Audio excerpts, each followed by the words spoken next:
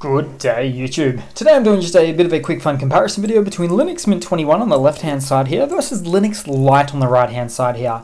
So they're both based off Ubuntu, long-term service release. They're both running on the xfce desktop environments, but they're not actually the same, really, the way that they've decided to put the look and feel. So let's open up the applications menu for Linux Mint and we can see we've got our categorization of apps.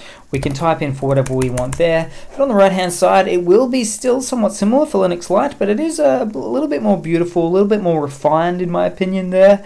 It's a little bit less stock that the Linux Mint variety of the xfce desktop environment chooses to employ. Moving on, if we were to go to say the, and my mouse power has died, there we go, switch into the trackpad, but we've got a few extra options, something that's called Linux Lite, light in the name. You've got a few more options and a bit of beautifully colorized iconography sets there as well, but I just like to open up the terminal and do my nasty as needed. Next up, we'll go to the file manager and see now I'm really digging the color icons, the color accents and tones that Linux Lite chooses to employ as well. Just a really refined in comparison to Linux Mint.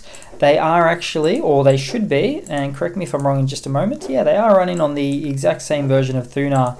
So yeah, it just looks a bit different the way that they've customized them there, but hey, right click, open terminal, keeps me happy. Next up, let's have a little bit of a look under the hood, see what's going on there. So as I mentioned before, they're both running on the same backend, Ubuntu long-term service release, so they do have the same kernel. A fairly recent kernel, not the latest and greatest, but fairly recent there.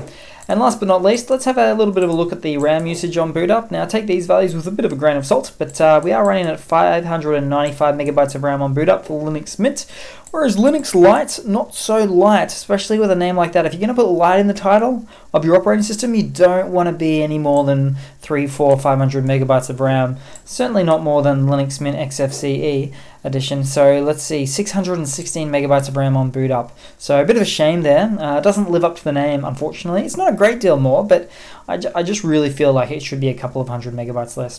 But that's otherwise it is quite a beautiful operating system.